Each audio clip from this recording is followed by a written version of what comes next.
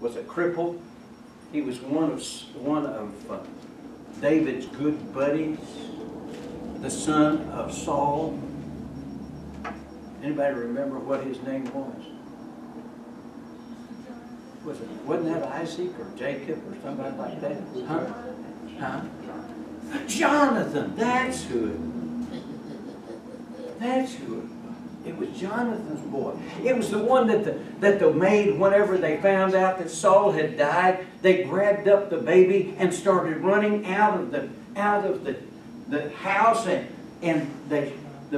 she and the baby fell, and Mephibosheth's feet were crushed.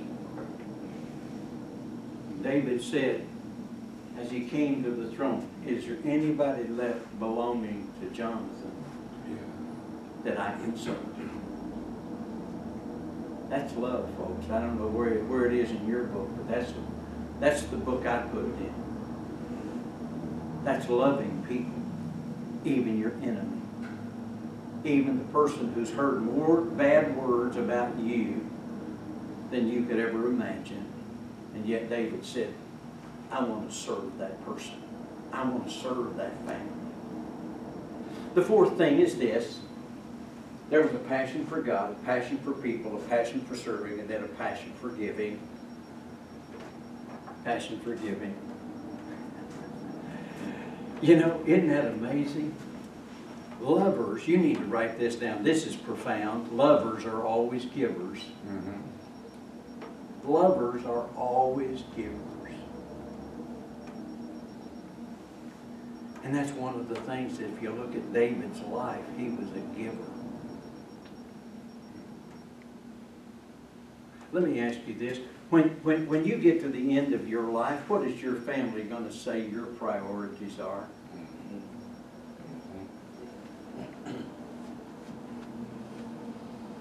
My prayer for my family, and we've got 3 boys and a girl, and we are not oversex Baptists, but we have 19 grandchildren and great-grandchildren. Mm-hmm. Wow. But when I die, and I will one of these days. Actually, I won't die. I'm just going to change addresses. Is that okay? Yeah. Just change addresses. That's all it is.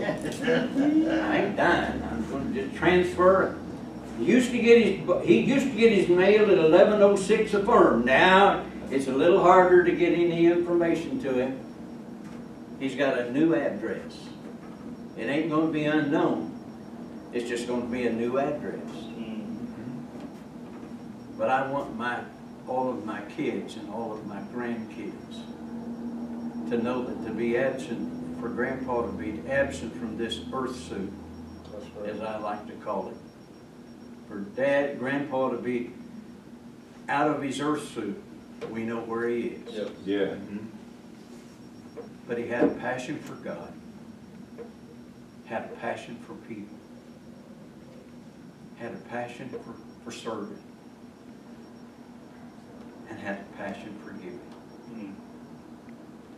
You know, some people have a passion for giving, and when it comes to giving, they stop at nothing. Right. You can take that either way. Don't you want a husband like that, Beth? A husband that stops at nothing? No. You want a husband that stops at nothing. You know. Anyway.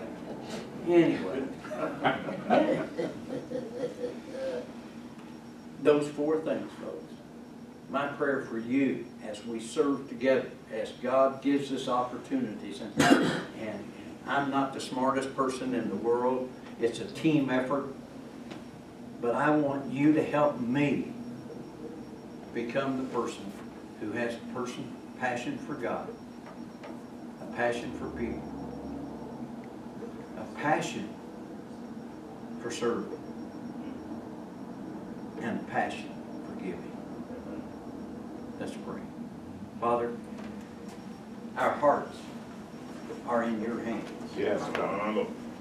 Father, I pray now that you would strengthen us, guide us, direct us, help us as a college family. Lord, you've given us a vision of a full parking lot. You've given us a vision of having every class full. You've given us a vision of having hundreds of students coming and going, not only here, but in other locations. Father, you've given us a vision of that. Now, Father, in the meantime and in the in-between time, may we have a passion for you, a passion for people, a passion for serving, and a passion for giving, so that when you begin to bring all of those people in here, we won't lose our focus. We won't ever lose our focus. And I pray that for each of us. I pray that for this beloved president, that we'll have a passion for you. As he read today, without you, we can't do anything. And Father, I pray that you give us wisdom and insight in every situation, every circumstance. For we pray and we claim the victory of it all. In Jesus' name and for his sake. And all God's people said, praise the Lord. Praise the Lord.